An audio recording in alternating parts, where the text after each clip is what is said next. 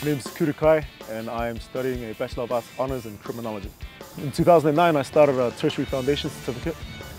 That takes like a year. It's just pretty much year 13 subjects but taught at university. And then the following year I could finally apply for Bachelor of Arts. I didn't get accepted until 2010 semester 2 though, where they took me in as a TAS student, target admission scheme. Initially I wanted to get into law and do criminal law, but I wasn't really cut out for law. And in my head I was like wondering over 2.5 years to get to law, and it's not for me. During that time I studied sociology. I found I was like really good at it, so I just went from there, and then criminology was available. And yeah, it was all go from there. Me personally, I come from South Auckland, so there's a lot of publicity about the crime rates out there. I have a few friends that are juveniles. I myself experiencing a bit of juvenile behaviour back then, and then seeing it all in theory.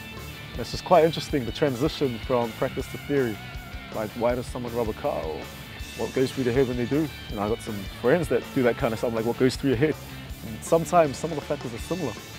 Some of these theories are quite relevant, whereas others are just totally irrelevant. Yet it's stamped in the book and made official.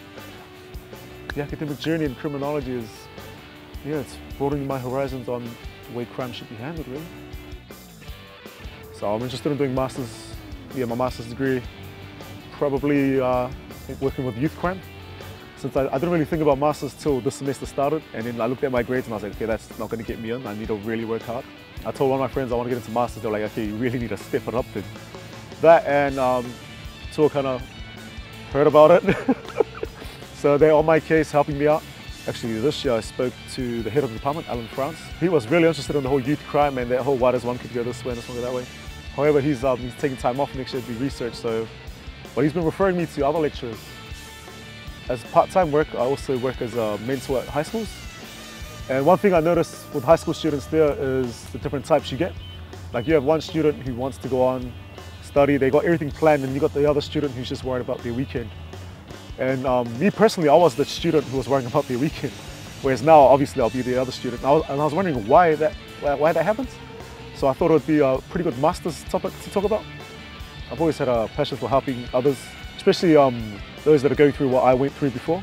Yeah, it's good to be there for those kind of students that could use a bit of help. I have the typical island story of being the first one to make it to university. And I figured while I'm here, if I could do postgrad, I might as well set the bar pretty high before I have another family member coming in. My perspective on like the whole world has changed after getting my degree. Like you just pay attention to more things. Nothing's ever the same for me. I just look at things a whole lot differently. I'm more aware. You know, even with stuff with media, politics, and pretty much every kind of subject that requires theories and arguments and critical thinking. I looked at employment opportunities after I graduated. There was not as much as I thought there would be, but apparently with a postgraduate level of study, the employment opportunities just go higher.